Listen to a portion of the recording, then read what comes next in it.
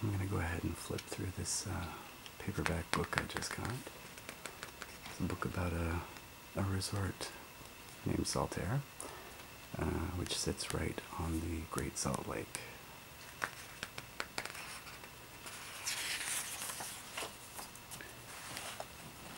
This book is already coming up on its 30th birthday. It's printed by Bonneville Books, University of Utah Press in Salt Lake City. And 1985 is the copyright date.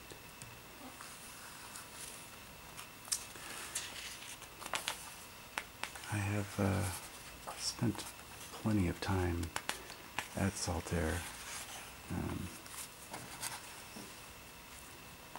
out here by the Great Salt Lake, and enjoying this view. Let's have a little big brush while I chat.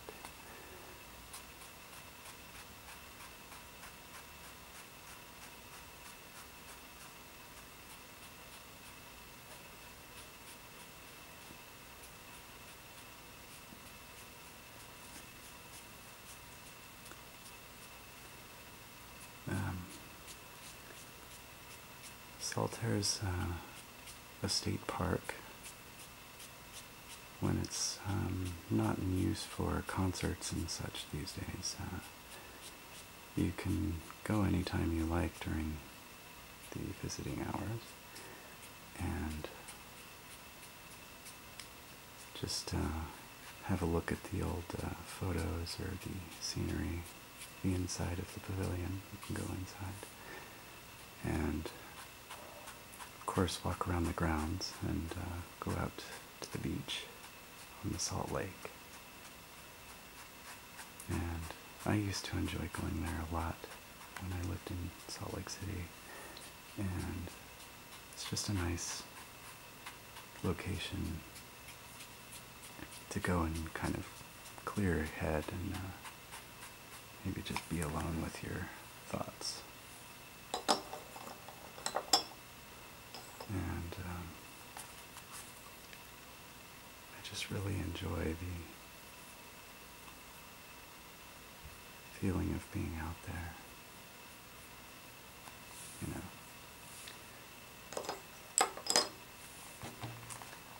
Plus it is a fun place to go and see concerts, so I've seen a lot of metal shows there. People like Slayer,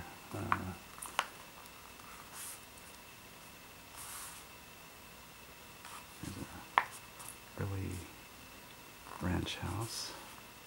This is Black Rock. Must be a different spot from where Saltair was.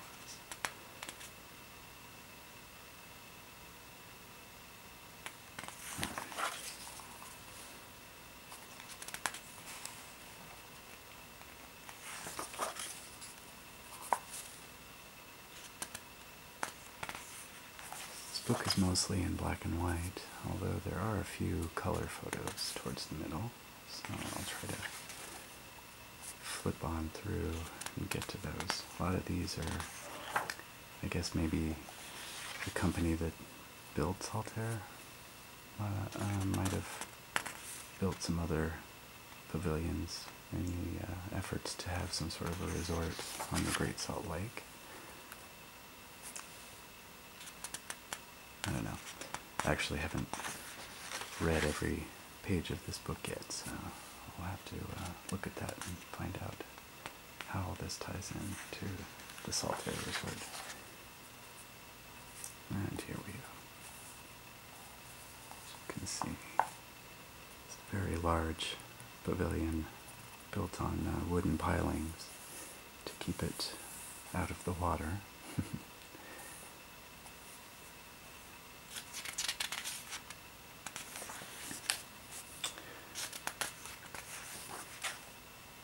Here we go.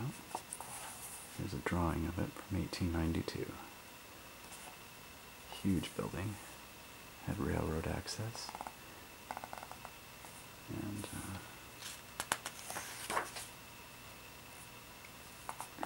Here's the dome when it was originally being built, and it says that it was similar in size and shape to the Salt Lake Tabernacle. Now here we have picture in color. There we go.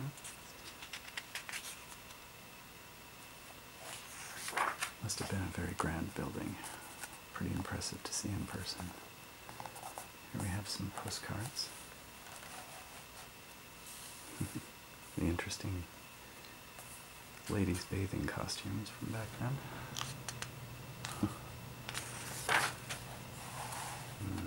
Some beautiful night shots.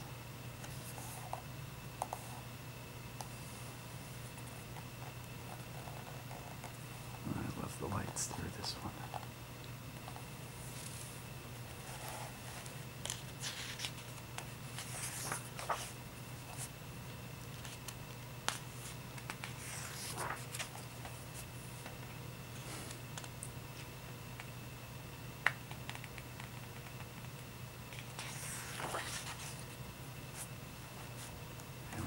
Bunch of people arriving by train. Just come and enjoy. Look at them. Looks like a sea of suits and hats.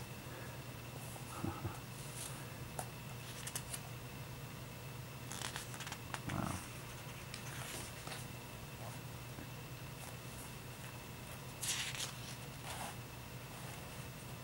Interesting entry.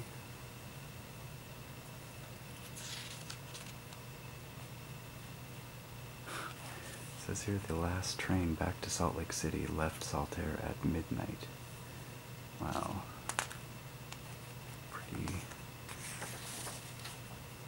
Pretty impressive mass transit back then.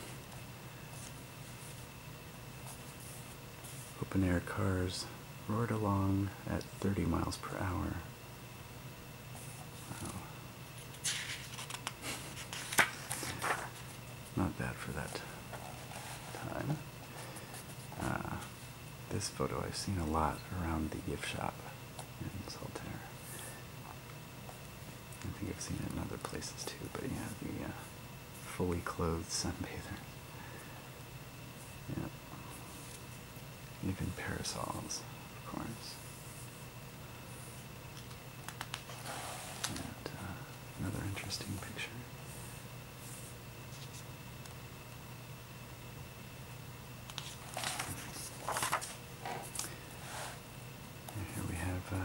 Dancing. One of the bands that used to play there. So you can guess what sort of music they dance to. They have a tuba back here. All the typical, woodwinds and brass, that sort of thing.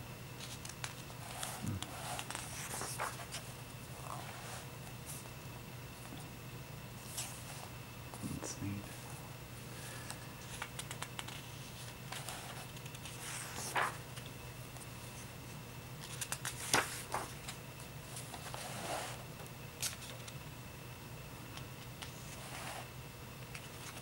'17.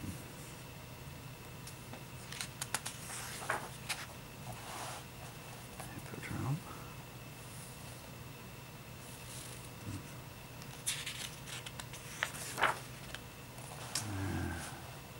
Here we have one of the tragic photos.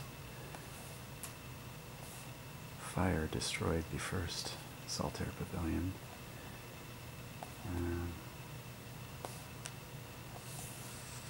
But it was a big enough attraction still that they were able to rebuild it.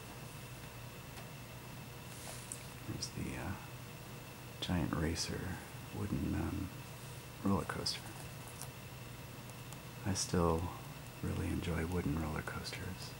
I like the steel ones too, but wooden ones just have a different thrill, and they're also kind of nostalgic for me, since those were the type of coasters that were mostly around when I was growing up.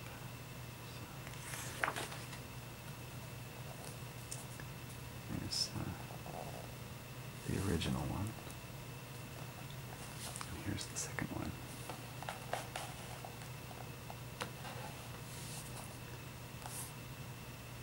obviously they wanted to kind of have some similarities, but at the same time do something different.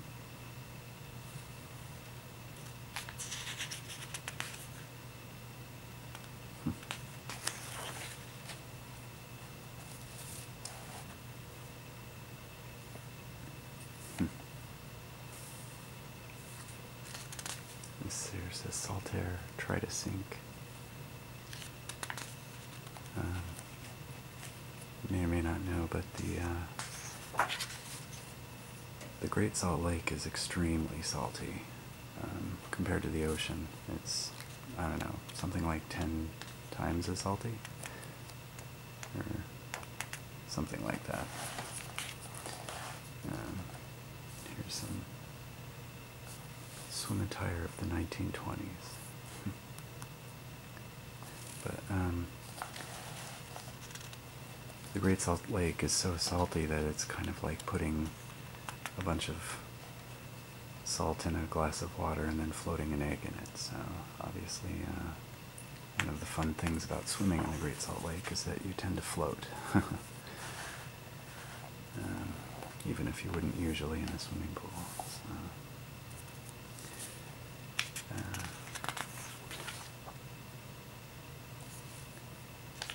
another really cool shot of the second one. This was shot from the giant racer roller coaster.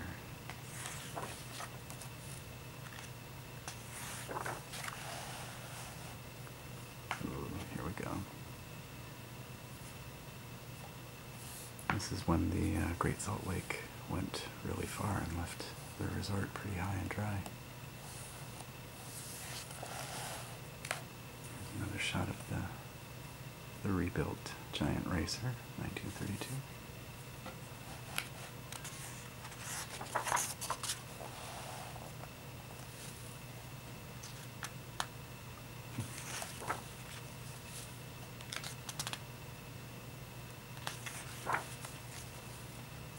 Here we go. Great shot.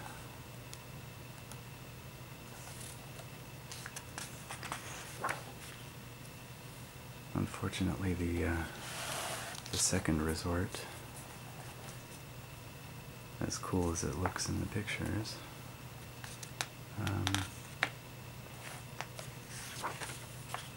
the lack of water and just general neglect, I think it became a state property at some point and quickly started deteriorating, and then eventually it also basically burned down. So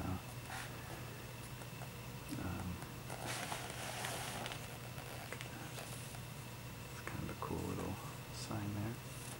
This one from the track of the roller coaster.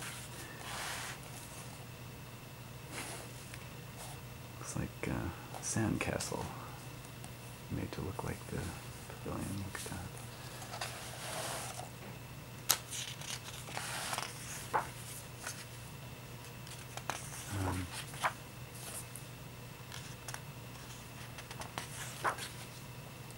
When you hear about the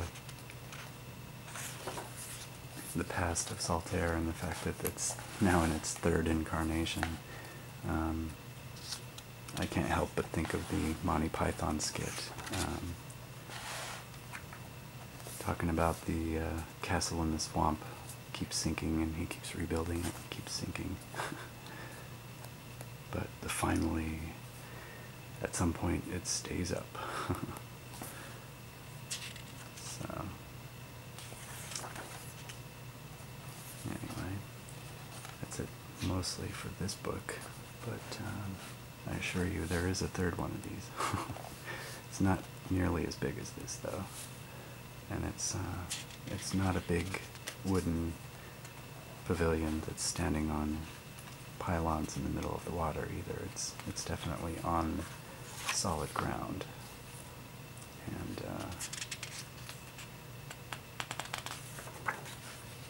it has remnants of the old pavilions, of course, but yeah.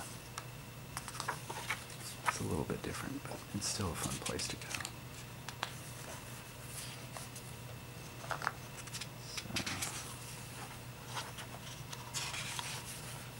Alright, well, there you have it. Unfortunately, the one thing that was noted when I was getting ready to buy this was that it does have some slight damage, this little folding on the back cover, but yeah, I'm really glad to have that book. It's very nice. So, anyway, hope you enjoyed this little video. This is a bit of a tribute to ASMRtriggerhappy, who recently did a tribute to my videos of brushing model cars, and I really appreciated that. Did a very, very good job on the video she did, and I was just really impressed, and so I would like to, you know, definitely give her a shout out, and, you know, hope this little video had some traces of her style in it. So anyway, like I said, I hope you enjoyed this, and we'll see you at the next one. Bye-bye.